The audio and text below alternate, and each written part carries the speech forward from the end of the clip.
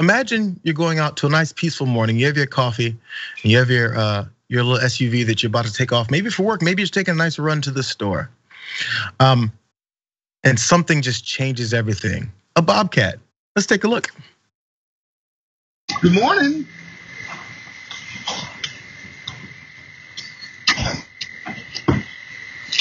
I need to wash my car.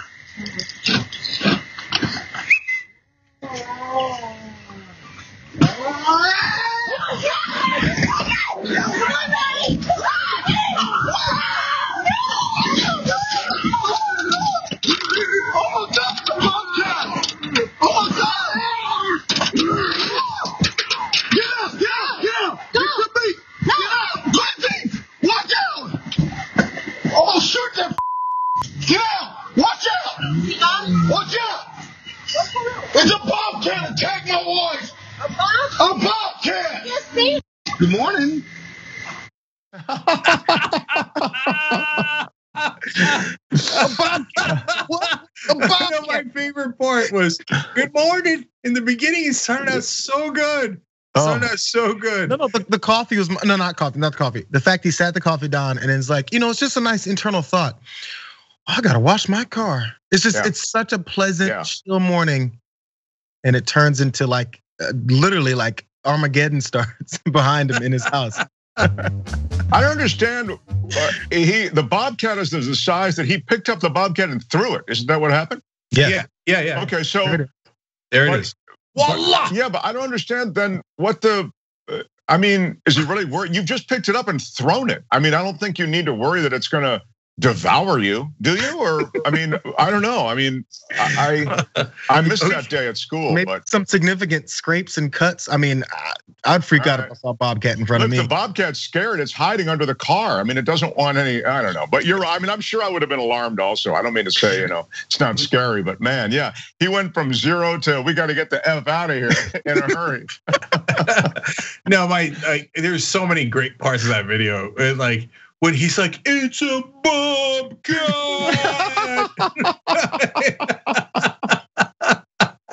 Now look, I'm a little.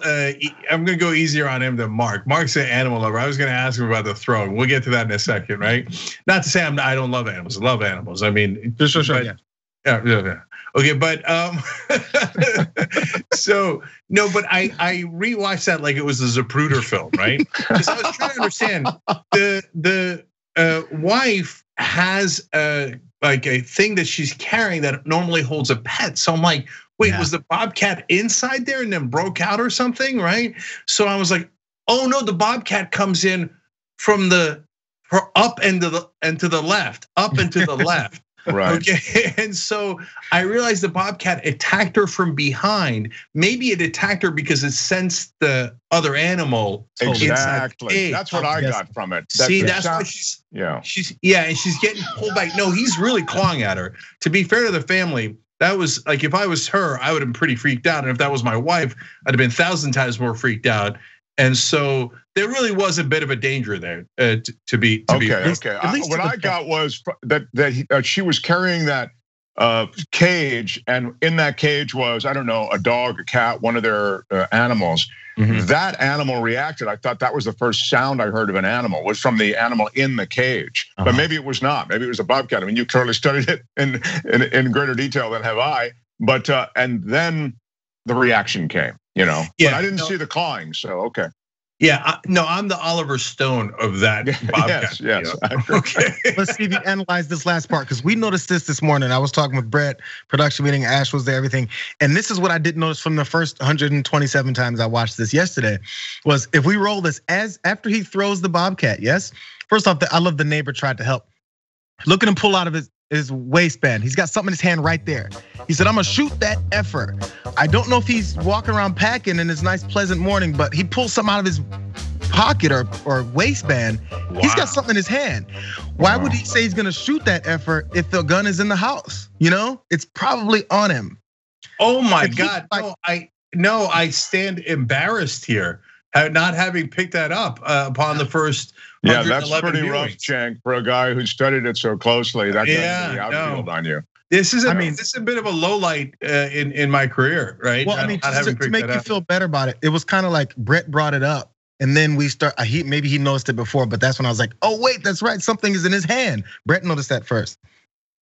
Yeah, no, it's funny because I'm rooting for him in the beginning because he seems so pleasant, right? Like, well, good morning, everybody. It's like he's out of the Truman Show or something, right? Yeah, and then when he got to, I'm gonna shoot that effer, I was like, you probably don't want to catch this guy, on the wrong day if you're the wrong person, right? I don't know, but now that you showed me the gun, we don't know for sure that it's a gun, but it looks like one. I mean, if you were a young black kid and cops were in the neighborhood, you'd be dead already, because gun or not gun, they would have got you, right? This looks close enough to one. Anyways, okay, I don't mean to make it too political or racial. It's just a fun video. But by the way, thank God he didn't see the Bobcat again, because him firing that gun would have been infinitely more dangerous than anything the Bobcat could have done. That's what I was thinking, dude.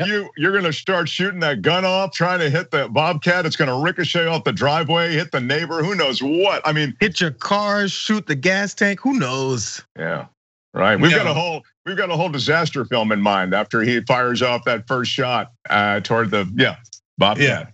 Yeah. No. I mean, thank God, because it could have gotten ugly. Because look, first of all, you're gonna hit the Bobcat? Really, you're gonna hit the Bobcat? Okay, so, but that's the thing that gun owners, and again, put the politics away, but like the gun owners, they're dying for a Bobcat so they could shoot it.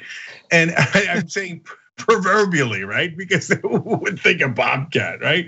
But they're like always imagine a scenario where there's an intruder or a wild, dangerous animal, and all they got is their gun and their coffee, and they got time to drink coffee and what's that saying? And carry a gun, but kick ass. And oh no, it's like with beer. It's like I came to kick ass and drink beer, and I'm all out of beer. Yeah, that's it. That's what I was going for, right? Man, did I bungle that?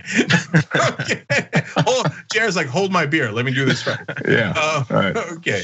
So, but bottom line, I want to come back to the Bobcat. What would you guys have done? Mark, were you offended by throwing over the Bobcat? And if you were, what would you have done instead? Well, I have to say, the first thing I would have defaulted to is getting away from there. But if there was no way, if the Bobcat was on the woman, his wife, presumably, then I suppose you do have to try to get the Bobcat off of her. I'd try to grab the Bobcat by the neck or whatever, in that scruff behind the neck, and take the Bobcat off of her. That was actually kind of a courageous move and a cool move. I don't really have an issue with that. But then you got to get away from there. You know what I mean? The Bobcat is then scared. It's not running back to take you on. It's running back to hide under the car. So I abort the mission at that point, and we run into the house and drink our coffee there, and then call animal control maybe or whatever. The Bobcat won't linger, I don't think. Yeah, that's what I do. Yeah, we just spent like a week up in Big Bear. For those that aren't local, sit up in the mountains in California, Southern Cal, and you guys know me. Come on, bro.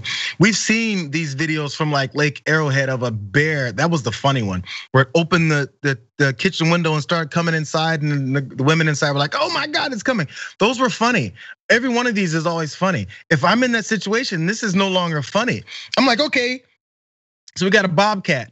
And I don't know how to handle Bobcats. I'm just kicking, flailing. I'm gonna look crazy like a fool if I'm in the middle of one of these videos, because I'm panicking, but I'm also trying to be courageous, and I'm also trying to end the situation, but also don't want to get hurt. Like there's so many things that'll go through your head at that same time. And if they actually gets a hold of it, I mean, tossing it that far, I would still be worried. And Mark, you're right.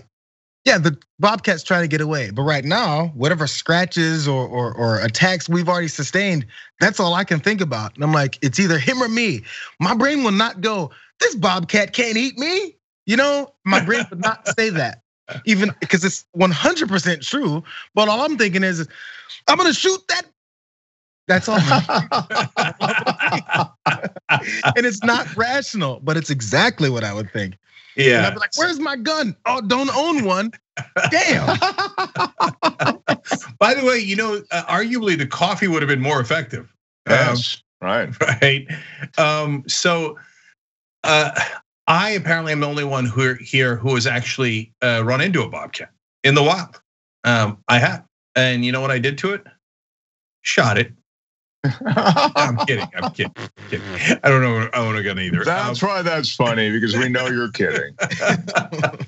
No, so I ran across a bobcat, and it wasn't like down the street or something. We were in Honduras, and but it was by the place we were staying. I hesitate to call it a hotel, but that in that.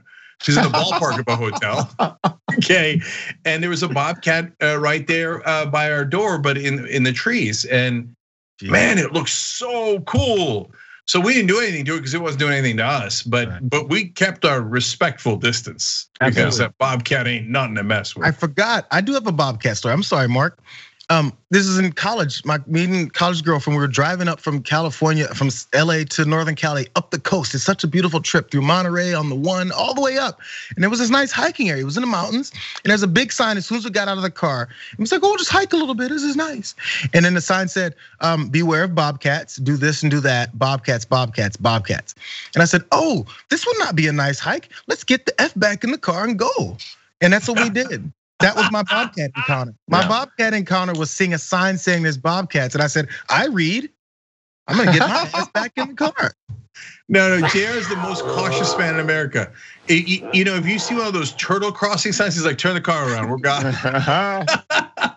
But once you see your third bobcat sign, I can't fault him for at that point, like saying, okay, yeah, the hike's off, Yeah, no, I've also run across coyotes on a couple of instances.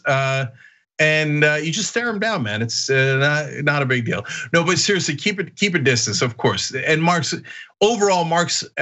Jayar are 100% right. And this guy, other than the gun, I declare him totally not guilty. You got to get the bobcat off to your wife instantly, right?